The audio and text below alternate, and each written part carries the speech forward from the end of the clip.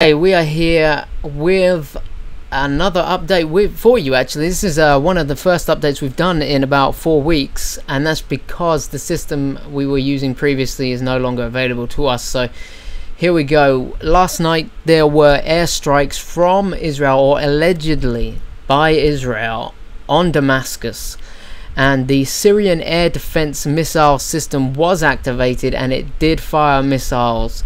However, these missiles were detonated rather, above the Mediterranean Sea, and there were fragments of these missiles found in Israel. As you can see, North Tel Aviv, there they are. They didn't cause any damage at all, but they were fired in defense of the airstrikes that took place there. Now, the IDF has neither confirmed nor denied as to whether it was Israel that conducted these airstrikes. However, it is highly likely that it was. Now, we know from previous reports that Russia has told Israel basically keep out of Syrian airspace.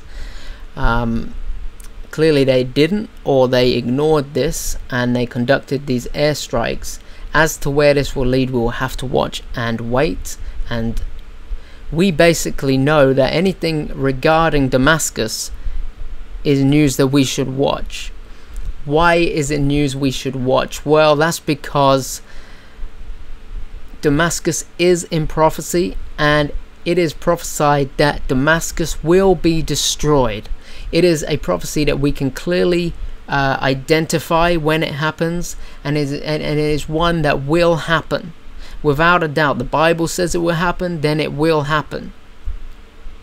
Will this be the beginning of Damascus being destroyed?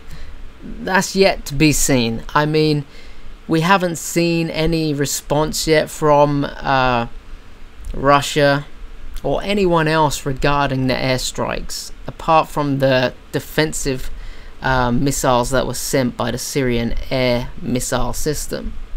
Now, that doesn't mean that this small spark that has happened can't ignite into something much greater. Of course it can. Everything has the ability to become something that grows beyond what it initially started out to be. We will have to just wait and see as to whether this start of Damascus being destroyed. Again, we don't know at this point.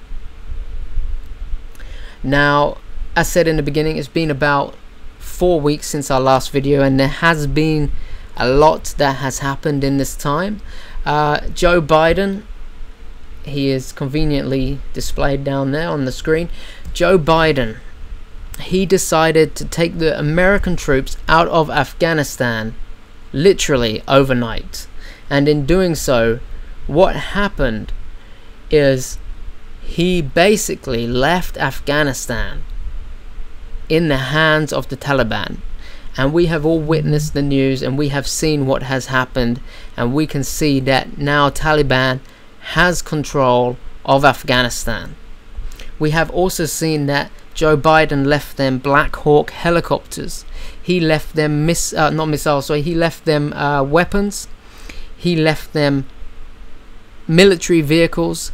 He left them drones and various other things such as biometric data, which is now being used by the Taliban to target those people whom had helped America whilst they were in Afghanistan. So basically what's happened here is it's been a monumental failure, although Joe Biden claims it is a success. He sent troops back into Afghanistan to evacuate people, and those troops lost their lives as a result. If you can call that a success, then you are clearly not in touch with reality. Now, there's many people in Afghanistan who fear for their lives. There are Christians in Afghanistan who are now in fear for their lives as well. The people that would help America with translating, etc. Their details have been stored on this system. Their biometric data and other, let's say, sensitive information about these people is within this system, which is now in the hands of the Taliban. This is very dangerous for those people. Their lives are at risk. It was a careless mission to withdraw the American troops from Afghanistan. Either way, what it has done ultimately is it has armed the enemies of Israel, not just the Taliban, because there is a high probability that some of this equipment and weapons may end up in the hands of the enemies of Israel. What else has happened is it has determined America's position as a world leader. America is now perceived as weak when it comes to the Middle East and also generally within the world. America is being viewed as being asleep. And I mean literally. If you have seen the video of Joe Biden falling asleep during his meeting with the Israeli Prime Minister Naftali Bennett, this could very much be an indication of the relationship now between America and Israel. I wouldn't think that Israel would rely on America to have their back. It is highly likely that Israel is now on their own, and this is the prime time for the enemies of Israel surrounding Israel to prepare for an attack, one which could be what results in the war prophesied of in Ezekiel. And America is not mentioned in this war, and there's a reason for that, because if you think about it, America has always had Israel's back, and if Israel were to be attacked by all of their enemies at one time, surely America would step in. There's a reason why America will not step in, and it's because God is going to step in for Israel. God will destroy the enemies of Israel, and he will defend Israel, and he will be glorified in doing so.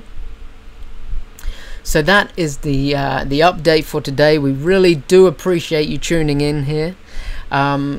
We will come back to you with more videos as and when we get news. We of course encourage you to leave your thoughts in the comments below so that we can get your understanding of the situation and the news that you are viewing also. But until then, as the word tells us, look up, for your redemption draws near. Yes, Jesus Christ, Yeshua, will be back soon, and we are looking forward to that day when he returns to take us home. If you haven't given your life to Jesus, don't delay any further, because we do not know how long it will be until he returns. Do that today. That will be the smartest decision you have ever made. I mean, it was the greatest decision that I ever made, and no doubt about it, anyone that has ever given their life to him, that would be the point in their life that they would define, I am sure, as the one point that changed everything for them completely. Anyway, that's it for us today. We will be back soon, and we really do appreciate you spending time with us here on this news report.